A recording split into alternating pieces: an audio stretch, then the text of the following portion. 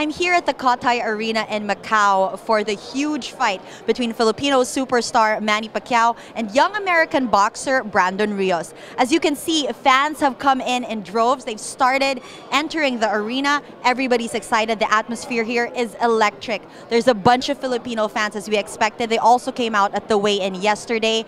There we saw Pacquiao come in at 145 pounds, Rios at 146.5 pounds. This fight is for the WBO International Welterweight title. Expect them both, however, to come in a little heavier today, and of course with a lot of heart. This fight is important for both of their careers. A win could catapult Rios into superstardom, while a win for Manny Pacquiao is very much needed after coming off 2 consecutive losses. Rappler will be covering the fight. We'll be live blogging it. We also have several articles already up. We've covered the whole week, so you can catch up on that over there and stay with us for all the action here at Rappler.com. This is Natasha Gutierrez reporting live from Macau.